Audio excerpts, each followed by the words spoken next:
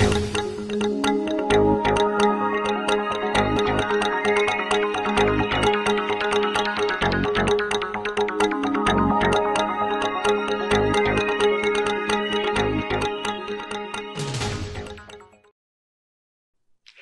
guys, welcome back. This is the Steve and the Alien tutorials series.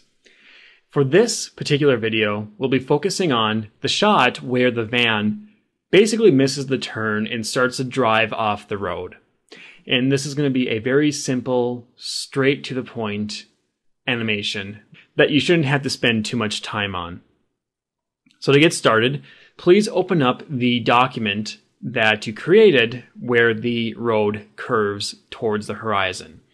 And once you've done that, like always, make sure you go to File and Save As and name this a different file name than you have right now so that you don't mess up the existing file in case if you ever need to refer back to it.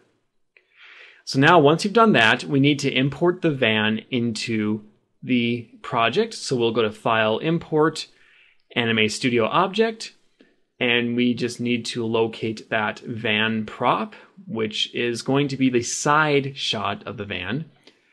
And once you've done that, you click OK, and now you can see we have the van right here. So let's make sure that we bring the van above all the other layers on the timeline, and we can also increase the size of it, like so. And then bring it over like that. So now we'll have a few seconds, probably up to a second actually, of just still, and then we'll have the van drive past.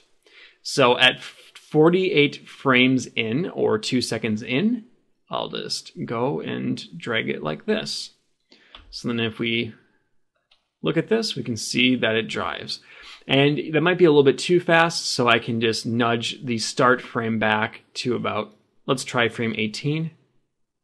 And that looks a little bit better. And also we can adjust this frame so that it's a linear progression, just like that. And finally, we will do a slight camera pan. As you probably know by now, since you've watched this series, I like to do camera pans. So let's click on the Track Camera tool, and starting at frame 1, we can just nudge this over a tiny bit just to give us some leeway. And then we'll go all the way to frame 48 and just nudge the camera back like this. And then that's all you have, is just a simple pan of the van going like that. And actually, maybe I'll just nudge this van speed back a little bit. After I put it to linear, it seems to be going a little bit slower. That looks pretty good. Okay, and then we have a little bit of pan after the van exits the screen. So that works out. And that works. And that's all we really need to do. Once you have done that, make sure you save the file. And then go to File, Export Animation.